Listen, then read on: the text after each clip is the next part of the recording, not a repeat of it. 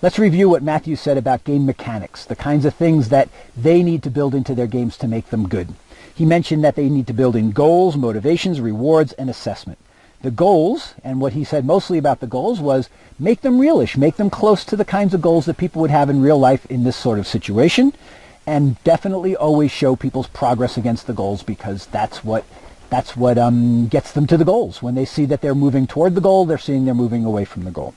In motivations, he talked about motivations for the teacher, motivations for the person who's going to buy his product, basically, and they're really the practical concerns of, you know, does it fit into my curriculum? Is it going to take too much time to do? Are the goals inside the simulation the same goals in my class, et cetera, et cetera? Very practical concerns for the teacher.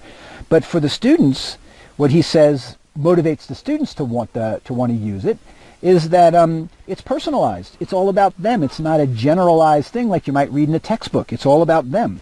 It's direct. When they take an action, the system, the learning system, tells them exactly what the results are. It's emotionally engaging. You sort of suffer when you do something wrong, right? If you hire the wrong kind of person, they quit. You know, and you can kind of sort of feel emotionally how you might feel in real life. And finally, it's just in time. When you need to learn something, it's because you need to do something right that moment. And so the information about what you need to do is right there at the moment you need it in order to do what you need to do.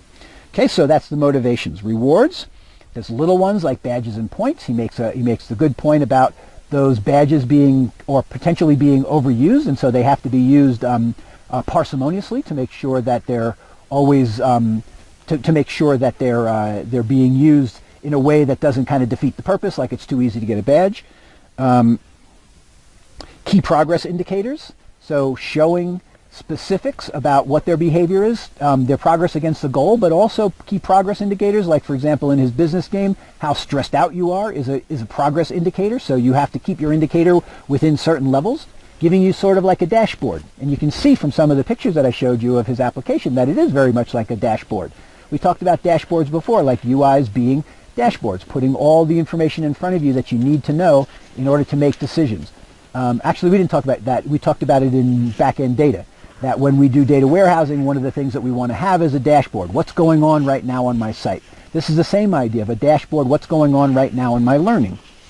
Okay, and then obviously the final reward is the grade, the final evaluation that you get on your progress. Did you make enough progress?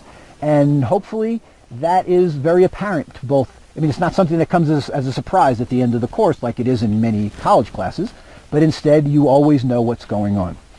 Then the final thing he talked about was assessment, and that assessment is important to happen in real time, very close to the point at which you made a decision. You're assessed on it so that you see immediate impacts, and then the ability to go back and fix it and try to get a better assessment in real time.